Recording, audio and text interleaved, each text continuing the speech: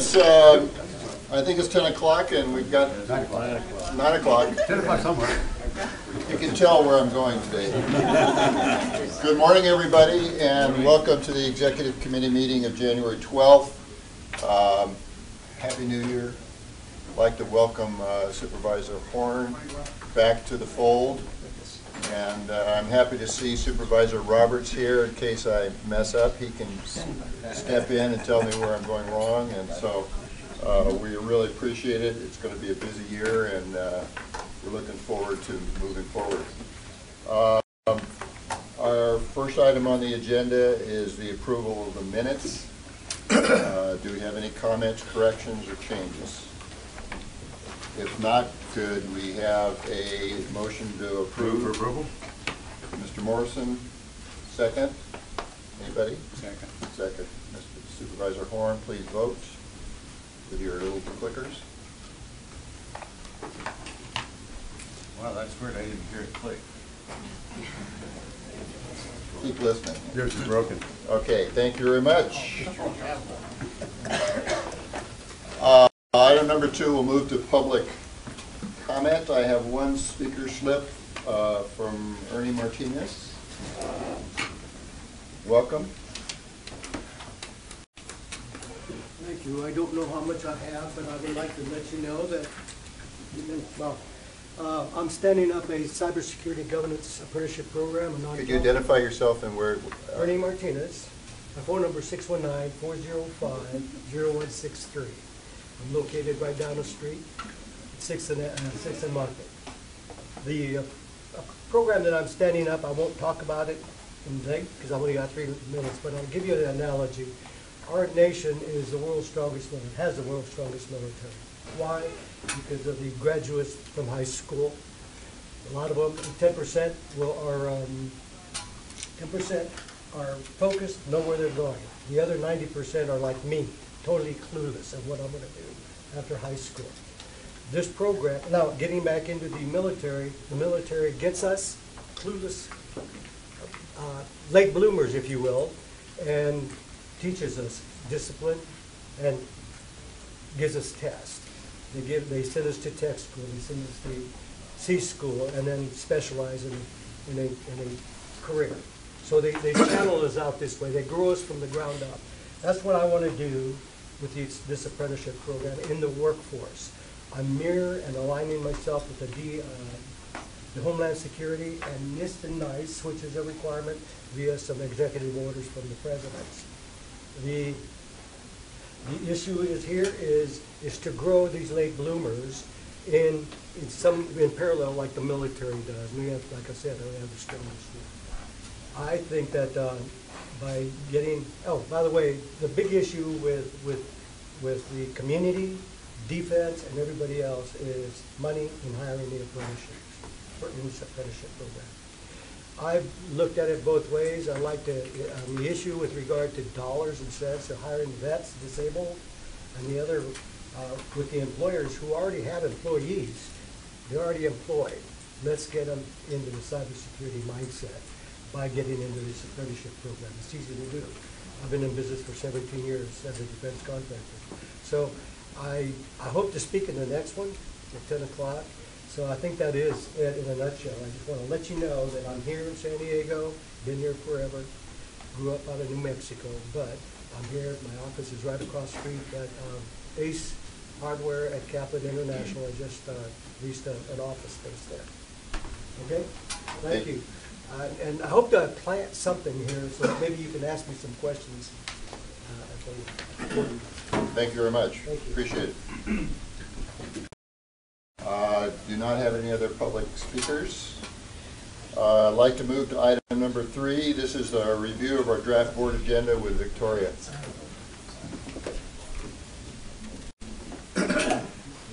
Good morning. On your January 26th draft board agenda, we have the first item, which is approval of the meeting minutes, followed by public comments and actions from policy advisory committees. Under your consent calendar, we have item 4, which is approval of proposed solicitations and contracts. At this time, we don't have any specifics, but we'll have a placeholder for that. Item number 5 is the performance management safety targets. This is coming up through the transportation committee, and we're asking for an approval. followed by item number 6, which is the proposed 2018 SANDAG legislative program, which I'll be presenting to you today. Item number 7 is the 2017 audited comprehensive annual financial report. You will also see that on this agenda.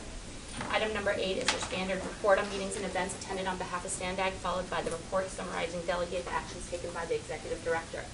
Under the chair's report, we have item 10, which is an update on the 2018 SANDAG Board of Directors annual retreat. This will be for information. Under reports, item 11 is coming through the various packs through RPC and TCU. It's the first Transnet 10-year comprehensive program review. This is for discussion. Followed by item number 12, which is the Buena Vista Lagoon Enhancements Program. We brought this to the board a while ago, and now we're seeking to certify the final EIR. Item number 13 is the Interregional Tribal Transportation Strategy. This is coming up from the Borders Committee. Item number 14 is the proposed FY 2018 program budget amendment for the Interstate 5 Voight Drive improvements and for the Interstate 5 Genesee Avenue Auxiliary Lanes projects. This will fund design for both projects and split off the Voight Drive and create a new CIP so that we can closely track and monitor the funding for these projects. Item number 15 is the Caltrans planning grants. This is coming up from the Regional Planning and Transportation Committee. We're looking for an approval. We're accepting the awards for the FY18 Caltrans planning grants, and we're also proposing the submissions for the FY 2018-2019 submission. Item number 16 is the proposed 2018 program budget amendment for Bridge 257.2. This is coming from the Transportation Committee. We'll be accepting funding from NCTD and also splitting off this project from the Elvira to Moreno project and making it standalone. Followed by item number 17, which is a closed session item on the downtown bus stopover and multi-use facility. In addition to this, we would like to also add one item under the chair's report related to the SANDAG Audit Committee. The board will be asked to approve the members of the SANDAG Audit Committee Public Member Screening Committee. So this will be in addition to what you see on your agenda today. Are there any questions or comments regarding this proposed agenda? If not, could we have a motion to approve? So moved. Mr. Wells, a motion. Is there a second? Second. Second from Mr. Morrison. Any further discussion? Please vote.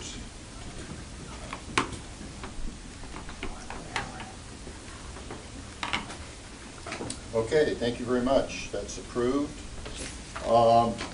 Before we take item number 4, I'd like to move up item number 7, which is our audited comprehensive annual financial report. I'd like to do that first. We have Leanne Wallace and Jennifer Davis-Farr.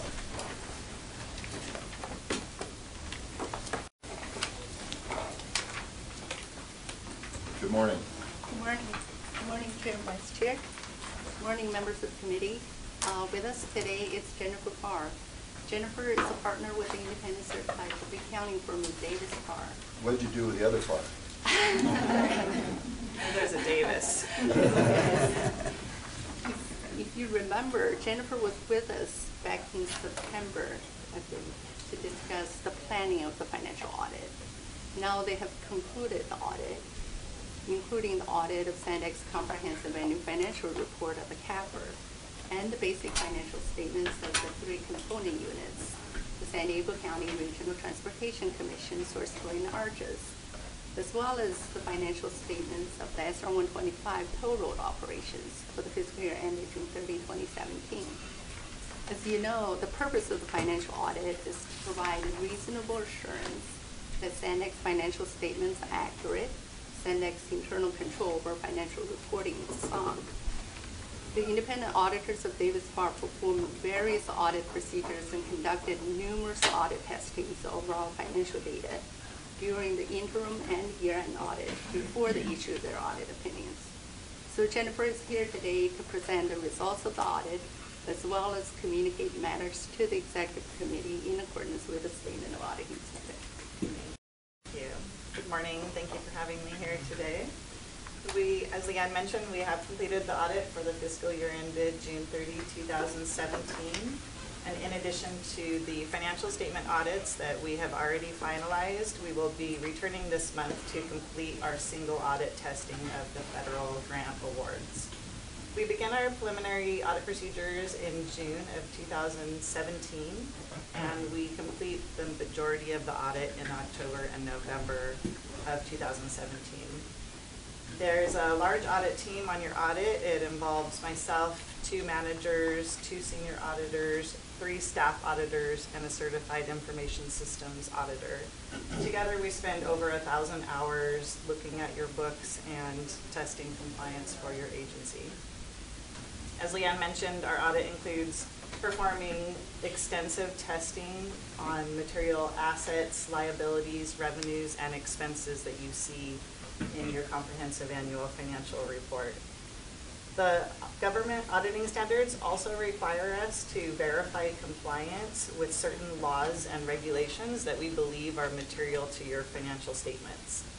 So for example, those procedures include testing for compliance with the California Government Code, testing for bond compliance, grant compliance, and also compliance with your internal policies such as your purchasing policy.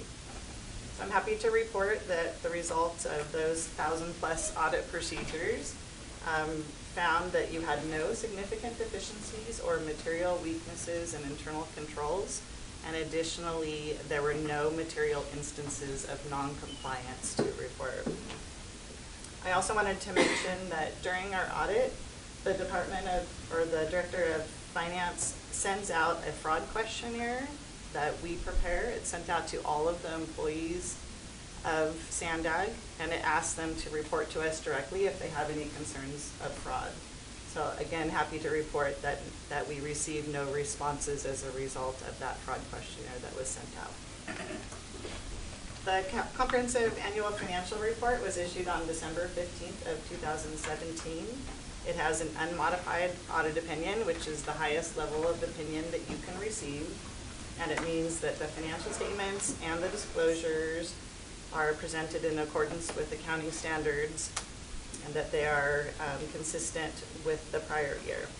This year we had no new significant accounting standards that were implemented, but I did want to let you know that next year's a big year from an accounting standpoint. You'll be implementing a new accounting standard. It's called GASB Statement Number 75. And the purpose of it is to record the unfunded portion of OPEB, or other post-employment benefits. It's similar to the pension standard, where you put the pension liability on the financial statements a few years back. But because Sandag has funded the OPEB liability over time, you should find that the impact to your financial statements will not be significant, or as significant as it would be to other government agencies. So lastly, I wanted to thank Sandag staff for all of their efforts. You can imagine in the time it takes us to audit the records, how much time it takes them to prepare those records and deal with all of our questions and requests. We found that the finance department was prepared for the audit and the accounting records had been maintained accurately. So this concludes my prepared comments, and I'm happy to answer any questions you have about the audit or the financial statements themselves. Go ahead. On the fraud surveys that you send out to the employees, I think I know the answer to this question, but are those returned with anonymity, or does everybody have to be identified? There's nothing on the fraud questionnaire that says that there will be anonymity. It's a hard word to say. So that is not a promise that's made to the employees, no. No, the reason why I asked that question is because my thought is that you may not get employees that will actually respond if there are questions, because they might be afraid of losing a job. Mm-hmm. So how are they protected, I guess, from that kind of scenario? Well, the purpose of the audit is not to detect fraud. It is something that management here has thought was a good procedure to extend the audit requirements to ask a small group of people about fraud and extend it out to everybody. The best way to get that type of information would be an internal program to have a fraud hotline or some other process where there would be a monitoring of the fraud hotline to ensure that the employee was protected. Okay, I guess I don't see the reason for doing it if that's not a way to disclose fraud or the suspected fraud type thing. So, I don't know, they could just say it, but it sounds to me like window dressing. Okay. Go ahead. A couple of things, kind of looking forward, as we set up, as this board sets up its internal, its audit committee, I think, and hires its own independent performance auditor. I think something like a fraud hotline is something that has definitely been thought about. So I think moving forward, there's that. With regard to the fraud survey, it doesn't come to me. It doesn't come, I don't think it comes to Andre. It would come, and we really direct any user, while it's maybe not anonymous, we don't, it doesn't come through sort of management at Sandag. Any issues raised goes directly to our outside firm. So while I understand that it's not, necessarily promise of being anonymous, I'm not going to try to say the word this morning. It doesn't come to management, so I think that sort of mitigates it a little bit. But looking forward, definitely. I'm just pointing that out because I think if we're asking those questions, people need to feel secure in the fact that if I point something out, I'm not going to lose my job. Right. Good point. Councilman Zapp? Kim, to cover a little bit, but at the City of San Diego, we have, they do the outside audit of the financials, the CAFR, and but our auditor, Eduardo Luna, we have a whole audit department. All the fraud, the hotline, all of that goes to our internal. So once we have that performance auditor on board, we have a great process at the city. So, always, I'm sure Eduardo would be happy. You need a copy or use. Okay. Good. Any other questions for our auditors? Clarifications or anything? This is an item for information, but we want to give everybody an opportunity to ask questions or clarify things. We really appreciate the work that you've done and happy that everything is coming out the way it should. Thank you, Kim. Thank you very much. Okay, I'd like to then move to item number 4 with Julie. This is a kind of an intense item because it goes through all the details that we need to change in our policies to reflect the new legislation and get ourselves ready for moving forward. So with that, turn it over to Julie. So good morning, everyone. I came to you a couple months ago and told you about the tasks we were working on to implement AB 805. And one of those tasks was making changes to our board policies and bylaws to make sure we're consistent with the requirements that are in AB 805.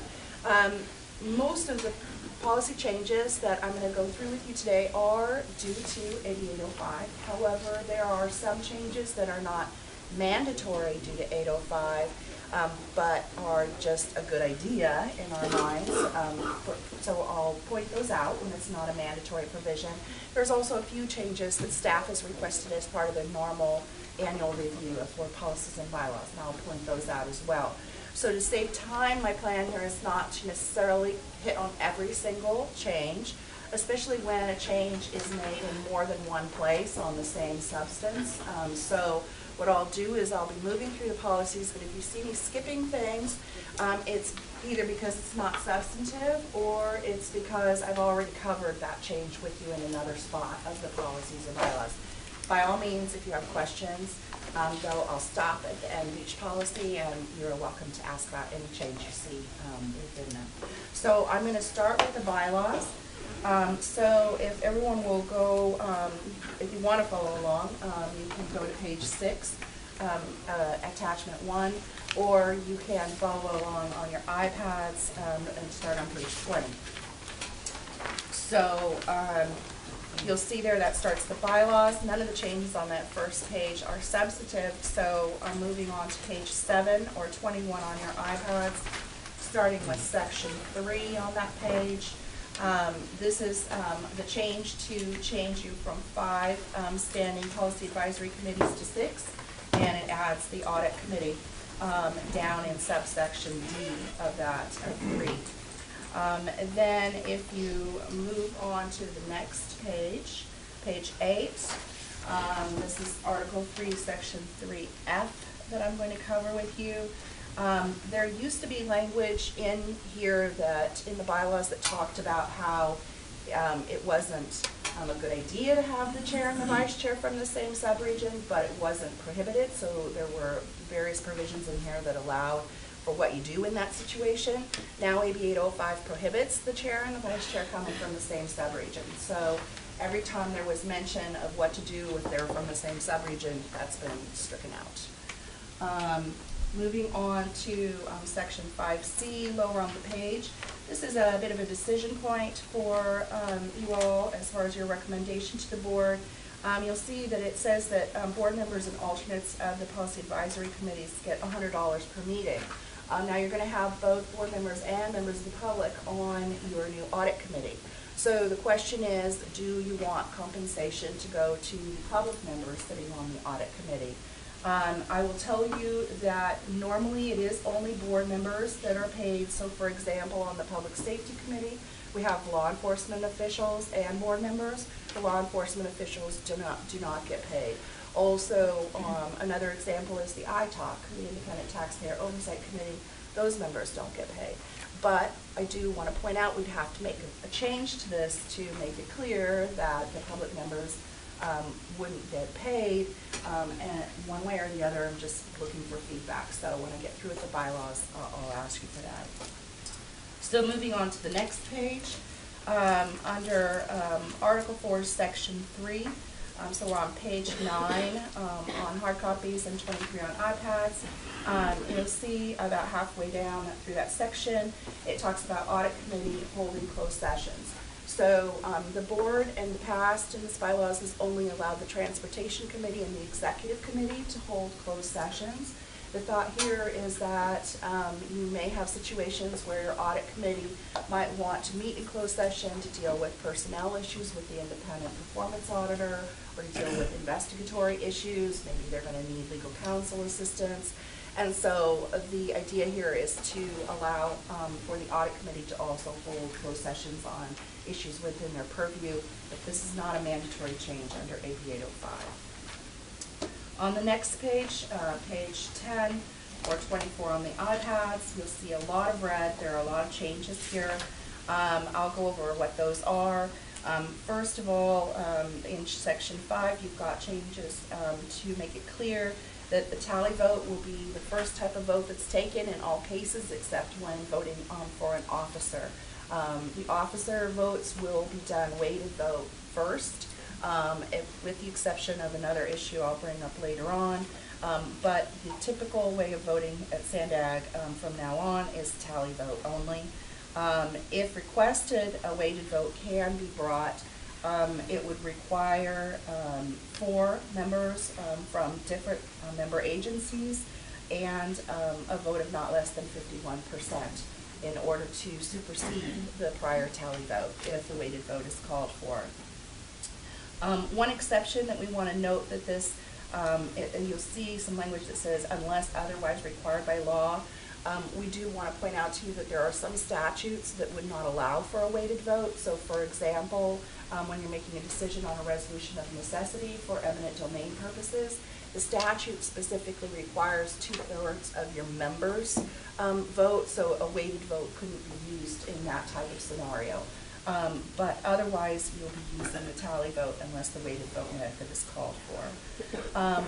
Speaking back on subsection B to the issue I mentioned before, you had in your bylaws before when you had both weighted and tally vote required scenarios that could have come up where you, for example, are voting on officers with a weighted vote, and you've got more than one candidate potentially, and you may keep voting and never be able to reach your 51% because your votes are split too many directions. So what we're proposing as staff is that you keep the provision with some slight modification to allow you to use tally vote on the preliminary votes for the chair and vice chair votes, but then you use a weighted vote when you got it down to your final vote. So that's what's in subsection B. Let's see. So then you'll see crossed out in the former subsection B where it says the city and county of San Diego shall determine how to allocate their single agency vote. So AB 805 took that out. So the county and city of San Diego no longer have discretion on how to allocate their weighted vote. It is to be split down the middle. And the main sort of result of that is that before, when the county and the city only had one member present because somebody else left, they were allowed to shift 100% of their vote to the other supervisor or the other council member who might be there in the BC and wasn't there because you only had one there. Now you wouldn't be allowed to do that anymore. The city and the county would lose 50% of their weighted vote power if one of their members wasn't present. If that makes sense. Everybody? Makes sense. So anyway, that's why that language is stricken. Let me see. Then down in subsection B, this is a discussion of how the weighted vote occurs. One of the issues that we ran into is that since AB 805 says that 4 separate member agencies need to vote in favor to supersede the prior vote, we needed to make sure that we had a way to track those 4 separate agencies. Now, since the city of San Diego and the county of San Diego each have 2 tally votes, the way we decided we would track that, and what we're proposing to you is that whoever controls the tally vote at the time of vote would control whether the 4 agency vote would count. So to give you an example, let's say the county has 2 people there for their A and B seat, a weighted vote is called, the A voter votes in favor, so their 50% of their votes goes in favor, the B voter goes the other way, so their 50% goes the other way. Who gets to decide among the 2 of them whether the 4-member agency requirement is met, since the 2 went the opposite direction? And what your bylaws would say is whoever was in control of the tally vote at the time is who controls whether the 4 agency minimum is met. Okay? I'm sorry, this is sort of confusing. So is that the It doesn't make sense. Okay. It's whatever your county or city has designated by resolution. Okay. So the city council and the county have sent SANDAG all their members and indicated in order of priority who would hold the tally vote depending upon who's present. Okay? Okay. The remaining changes in Article 4 are all just required for consistency with AB 805. So if you go to the next page, you'll see all the changes of the number of votes. This is all just AB 805 changes. There's no discretion on whether to approve these changes or not, to be frank. So with that, I'm going to move to page 13, which is page 27 on your iPads. And you'll see at the top of the page under section 3, it says that the election will occur every 2 years. That's changed from 1 year. That's an AB 805 requirement. What we did, though, is down in subsection A, underneath there, you'll see that the election will occur in and around July of an election year. Here we're proposing that you align your election year cycles with internal to SANDAG with the election year cycles that occur external to SANDAG. So in other words, your city council and county supervisor voting process. So that's what that change is about. The rest of these changes on this page are not something I'm going to discuss. They're either non-substantive or redundant. So that moves us to the next page. And so we're on Article 5, Section 3, page 14, or page 28 of your iPads. And actually, I'm going to skip down to section 4, apologize for that. So section 4 there, you'll see a change regarding the bond language. So right now, your bylaws only require the executive director to have a public official bond. The proposal here is that if you end up hiring an independent performance auditor as an employee versus as a firm or an outside consultant, that you would also allow for the independent performance auditor to have a public official bond. So there's no more substantive changes to the bylaws that I haven't already discussed. So at this point, I'm going to pause to see if there are questions. Any Pause to see if there are questions. Any questions regarding the proposed bylaw changes? I just wanted a clarification on the tally versus weighted vote on an eminent domain. So an eminent taking of property, that would have to be a 2/3 tally vote. The weighted vote doesn't count in the eminent domain. Yeah, you would just stick with your tally vote and not call for a weighted vote in that style. Okay, just clarifying.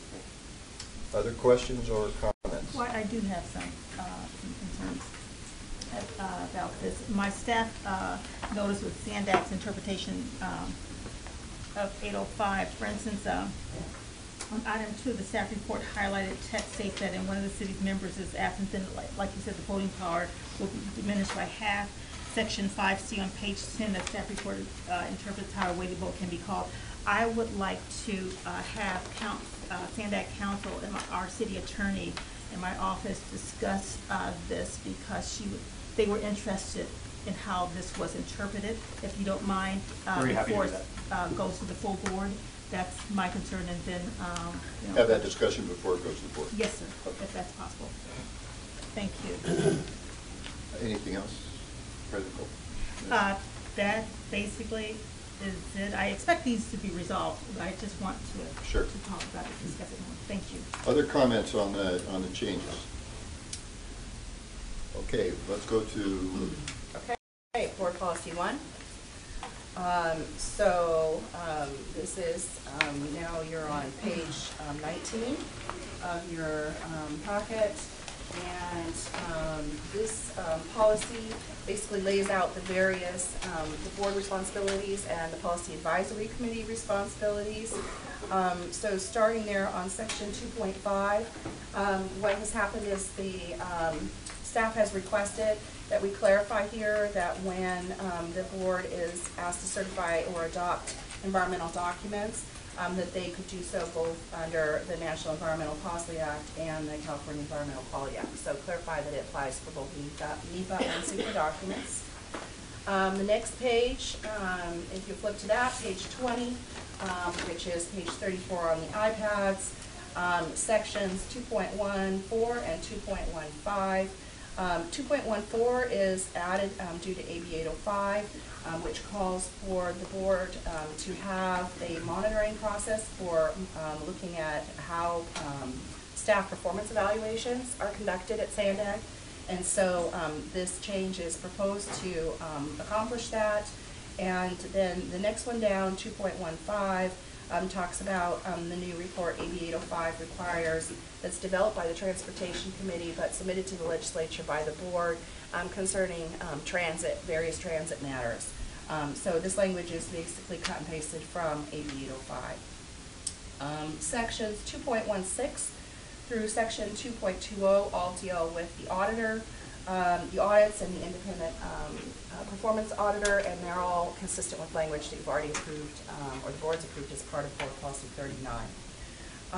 Down under section 3, executive committee membership, there are no changes proposed for the executive committee's areas of responsibility. So that puts us down to the bottom of page 21 or 35 on your iPads. Section 4, which deals with transportation committee members and their responsibilities. You'll see the change here, changing the number of voters from 9 to 10, and on to the next page, that is intended to add the report as required by AB 805. Section 4.14 is a staff request for an update. There was some confusion about exactly what the Transportation Committee could do with regard to not only approving or making recommendations regarding Sandag's grant programs, but when Sandag itself is applying for grants for its transportation projects. So to clarify that, the language in 4.14 says that the TC, the Transportation Committee, can approve of Sandag submitting grant applications for Sandag transportation projects. And then if you go to the next page, under 4.1.23, it says that the Transportation Committee can provide input on project selection criteria and recommended projects for funding under both the statewide and Transnet active transportation programs and other Transnet grant programs. So that's just a clarification. And let's see, the last one on that is just, again, regarding that report that goes to the legislature, so it's a repeat. And then lastly, for the Transportation Committee, on the following page, page 24, section 5.15, clarifying that not only can Transportation Committee approve distribution of funds from the Coastal Commission's Beach Sand Mitigation Fund, but also from its Public Recreational Beach Impact Mitigation Fund. No changes are proposed for the Borders Committee. And we go down to section... That was regional planning. Oh, sorry. No other plan changes for regional planning other than the one with the Coastal Commission Recreational Beach Fund. So no changes for Borders Committee in section 6. Section 7, this is just a cross-reference to the new Board Policy 39 for the Audit Committee members and responsibilities. So there's no other changes to this policy. I'll pause here if there are questions. Ron? If there are questions. Question on page 20, and forgive me, I don't have my glasses with me, but I believe that is 2.19, where it approves either the individual or the firm to be able to hire to carry out their duties. Is any caveat should be there within their purview, because since they're independent, I want to make sure that they're not obligating us for something we have not budgeted. Oh, yeah, there's already protections for that within Board Policy 39. Okay, I'll make sure. It requires it's consistent with the budget. Okay, thank you. Good. Other questions, comments? Okay. Okay, so now we're going to skip to Board Policy 2. That's page 26 or page 40 on your iPads. This is the Policy Advisory Committee policy.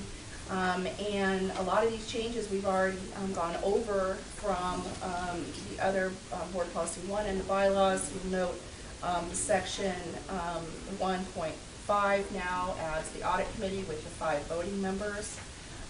So then the next change I'll go over with you is on the following page, page 27. There's a title change there, just to make it clear that the appointment process for the Audit Committee is different than it is for the other Policy Advisory Committees. And also up on section 2, a limitation on committee membership. Used to be that it was a limitation. You could only serve on 2 Policy Advisory Committees as a board member. AB 805 specifically allows for membership on the Audit Committee as an exception to the 2 committee limit. So that's what that change is intended to accomplish. So that does it for changes to Board Policy 2. Any questions on Board Policy 2? Questions, comments? Okay, seeing none. Okay, so now we're going to skip to Board Policy 10, page 31 or page 45 on your iPads. This is concerning ballot measures. So Board AB 805 doesn't discuss this, so this is a discretionary change.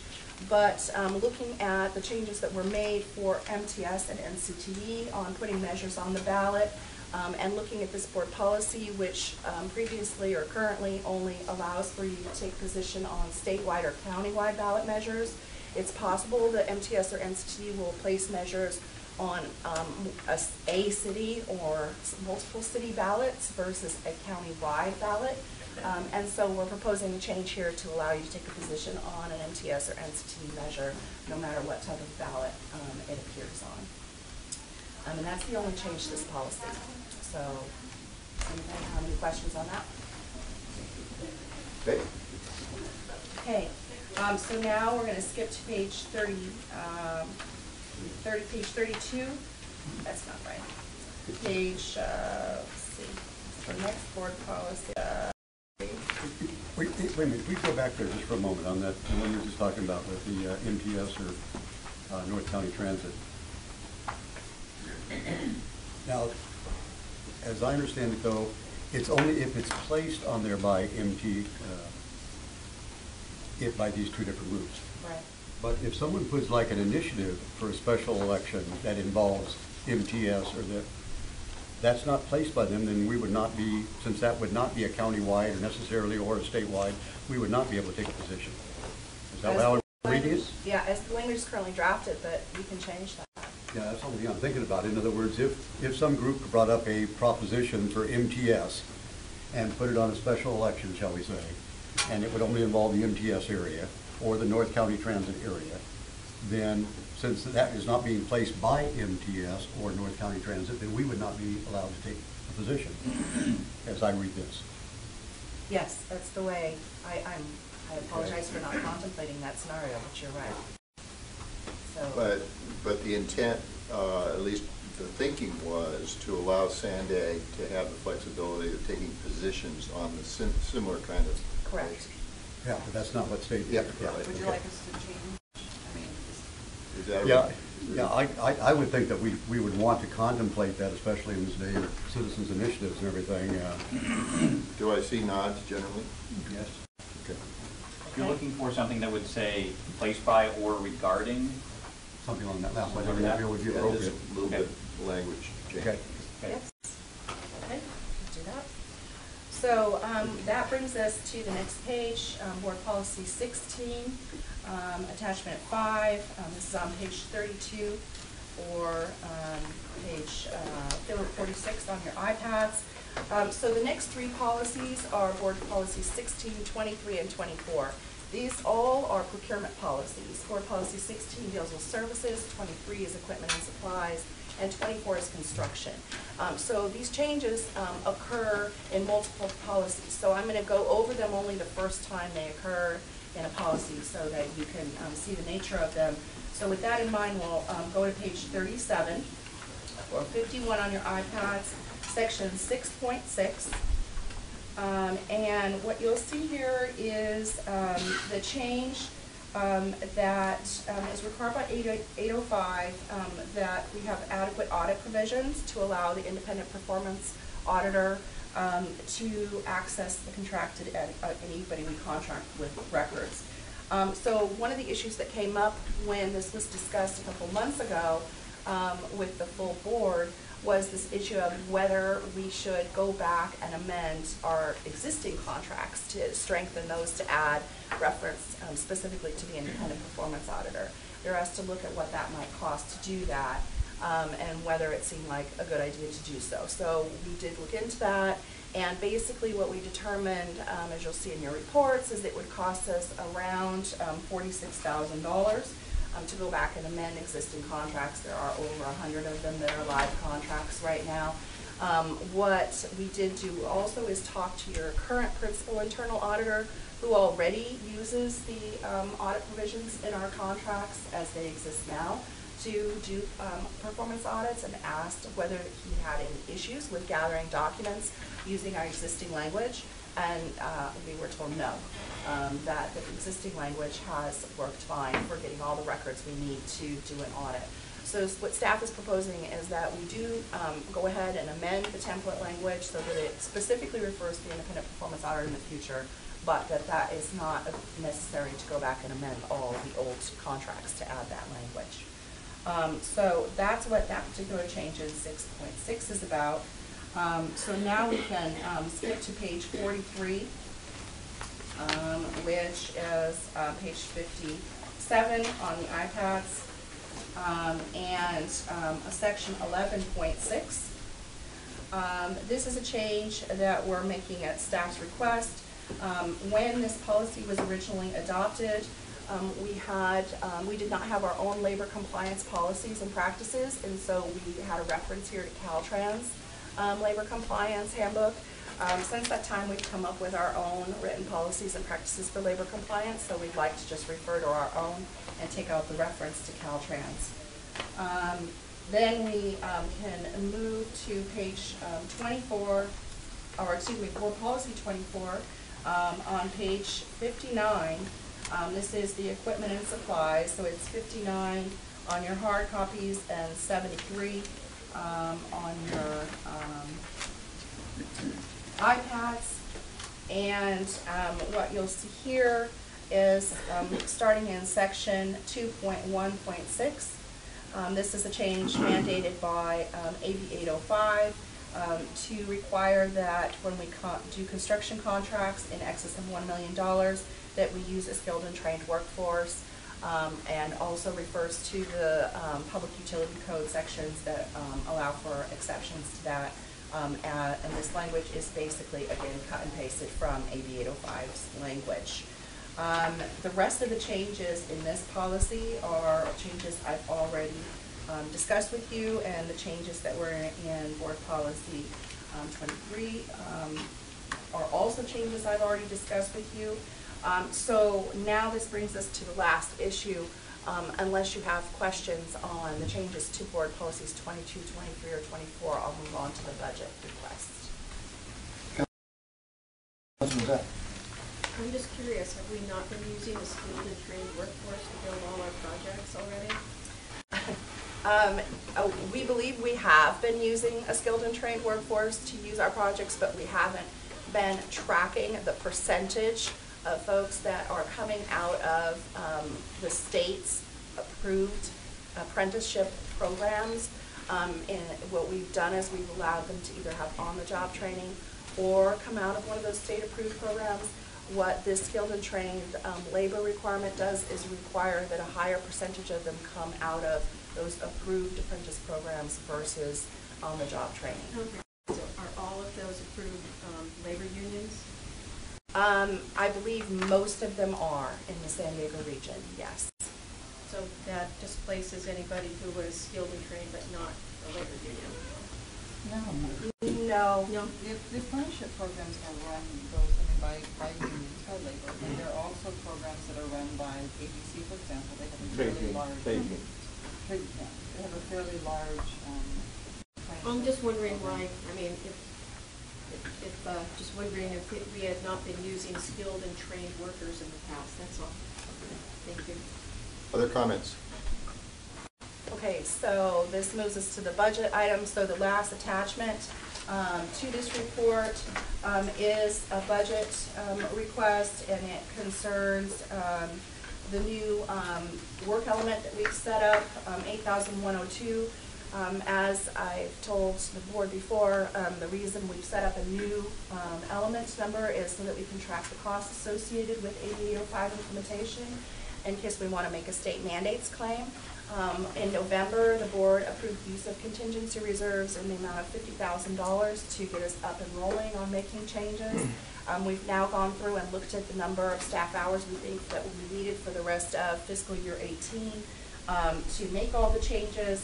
We've come up with a staff hours amount that's approximately 1,700 hours of time, and some additional needs with regard to consultant hours. And so that's what's shown in attachment 8.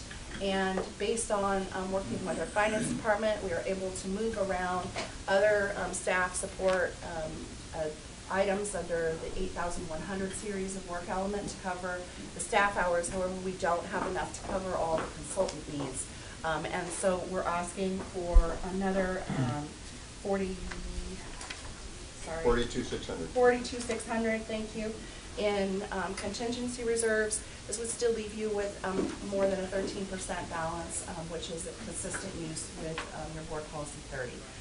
So with all of that in mind, with the recommendation today is that you're asked to discuss the proposed amendments to the board policies and bylaws, and either recommend that the board of directors approve the proposed amendments or direct staff to return to the executive committee next month for further discussion or review, and then approve the use of up to $42,600 in contingency reserve for Assembly Bill 805 implementation expenses. And we have one modification in that we would not be bringing this forward to the board until we have the clarification with the city staff. Yes. And they changed to board policy 10. Right, so one thing that was outstanding is, do you want to pay the public members of the? Let's get 1 and 2 done, and then we'll see if there's any comment on. I'm sorry.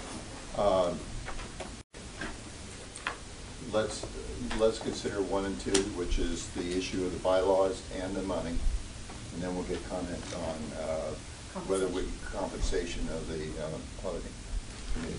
Is there any further comments or discussion on these 2 items?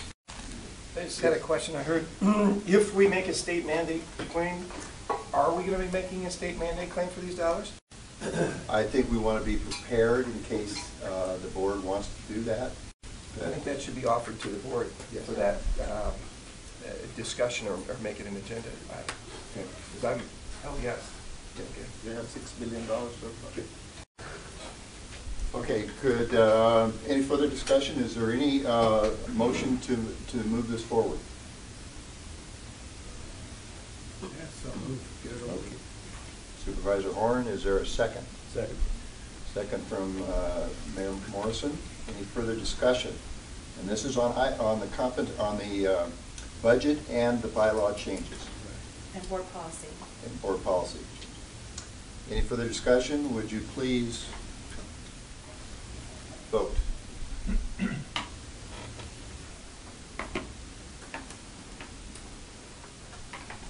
Okay, thank you very much. The last item that we wanted to get a little bit of a feedback from is regarding the compensation for the outside members of the committee. Is that correct? Yes. Any thoughts on that matter? We're basically saying we're currently not paying outside folks in our other committees, but we could make an exception. First, I think it should be board members only. I think once you break that, then it starts snowballing. Okay. Ask you a question. The other committees where we are not paying outside members, do they have, those outside members who are not being paid, do they actually have a vote on their committees? Yes. Okay. So this is, not paying would be consistent with what we've done? Okay. Correct. Yes. So I'm seeing nods that we would rather be consistent and continue the process. Is that correct? Okay, that's the feedback. Thank you. Thank you, Julie, for all the work. And I know this is a little tedious because it's a lot of detail, but one of the strengths of Sandag, I think, is the policies that we put in place, and it really helps us on a yearly basis to make decisions. So it's well worth doing. Okay, we are running out of time, but there's one item that I think I'd like to have the executive committee hear about, and that is the proposed board retreat agenda. So we'll go through this very quickly, but we want to give you a flavor of what we're thinking about for the retreat at Verona. A lot of work has been put into this, and we want to get your feedback. Okay. Good morning, everyone. I'm David Hicks, your Communications Director. This is Trudy Sopp, founder of Center for Organization Effectiveness. And we're going to go over the retreat. It's actually a really fun and interesting one this year. It's a little bit different. It's a little bit different than it has been in the past. Just real quickly, the purpose of the retreat is threefold. One is to orient new members. That means get them situated on the basics of Sandag and also that regional perspective. Second is to get you all and the board a way to build relationships, really to build working relationships, a way where you have some time to talk to each other. And third is to look at big picture issues coming up in the next year and beyond that from a strategic perspective. And getting at that last one is what we're really going to spend some extra time doing this year by building more time into the retreat for actual board discussions. Something we haven't been doing. Feedback we've gotten is that we really haven't had enough time for the board to talk to each other. And that's our main reason for adding Trudy to the team here, is to try to help guide those discussions as you guys go through the retreat. So with that, I'm going to go through real quickly, obviously, the agenda. I can answer questions at the end if you'd like. This year it's at Verona, the same place that it was at, been at for the last several years. It starts on Wednesday afternoon, February 7th, and goes through Friday morning, February 9th. And the first day is all about that orientation aspect. But we're going to take a little deeper dive into it this year, which is we're going to start with our standard orientation, which is getting people, new members and newbie-ish members used to the voting system, how the budget works, what Sandag's responsibilities are, just the general orientation. Then we're going to ask board members to step up, veterans, and talk a little bit about some of the big challenging issues that people are going to face this coming year, the board's going to have to face. I won't go through those now because of time. And then after that, we'll break out the board into small groups, sit down with staff members, experts on fundamentally the fundamental work that Sandag does, allow them to ask questions, but we're going to do it in a form like sort of a speed briefing format where you go 15 minutes from one table to the next, to the next, to the next, to get some basics on what the basic work that Sandag does. And the gist is to try to get through that orientation process where a new or newish member walks in on Thursday morning for the more substantive conversations. It feels like they know what they're talking about. They have a good sense of what Sandag does and what the major issues are coming up. So the dinner speaker that night is Mike Madrid. He's from Grassroots Lab, kind of an interesting expert on demographics. So day 2 is really about drawing out that board discussion.